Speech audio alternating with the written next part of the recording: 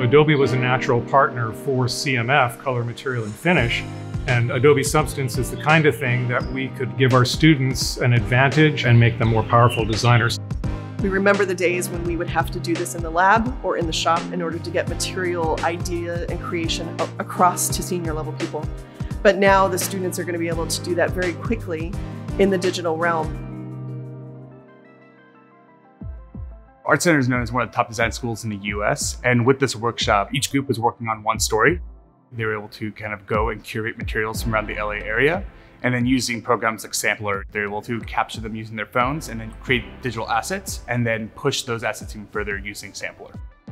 Being able to carry out a story visually through the materials in a scene to indicate sub-stories within the greater narrative, that really gives more depth as a storyteller to convey a message. We've been probably 2 weeks in, and honestly, not like masters, but like we're getting there. And it's just such a cool program. It's been overwhelmingly amazing. The overall Adobe Substance experience, it's pretty easy to explore. That's the type of learning I like because it's exciting. You get to find new tools that you like every day. Like today I found the varnish filter and I thought that was amazing. I really like digital materials because you're able to go out in the world and take samples of them and combine the materials together and create new worlds.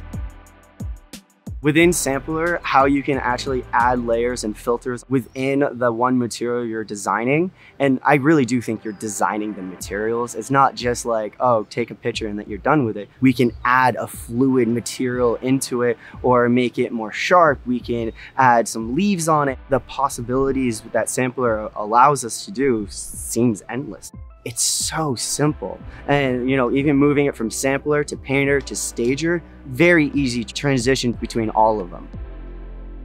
We decided to go with the story of two different worlds, and we were inspired by our real world and the world that we go in our sleep. We experimented with creating new variations of materials that naturally you can't implement. So we worked with liquids and color, and we were able to capture that and then put it into Sampler.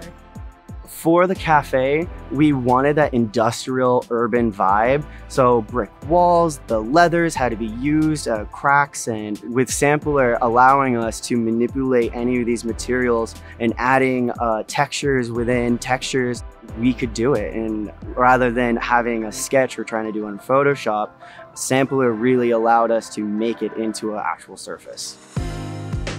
The students were super excited about where they landed after 2 weeks.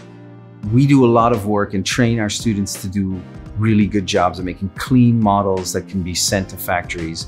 However, a program like Substance takes it a step further, where we can make the product that we designed well also look exactly like it could look in real life in different iterations. As a product design student who wants to specialize in soft goods, I'm really excited with Adobe Sampler and being able to modify the weaves and knits. I love the precision I can get, especially with like how open a weave is, how tight it is. Those little differences are things that I want to apply to my work, especially in the future.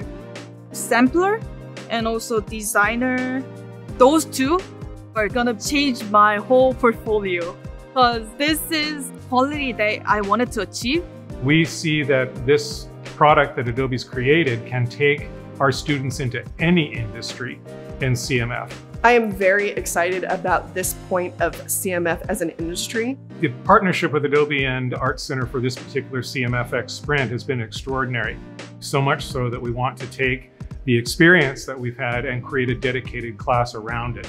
Seeing what the students were able to achieve with Adobe Sampler and the rest of the Substance suite, that kind of growth has been extraordinary.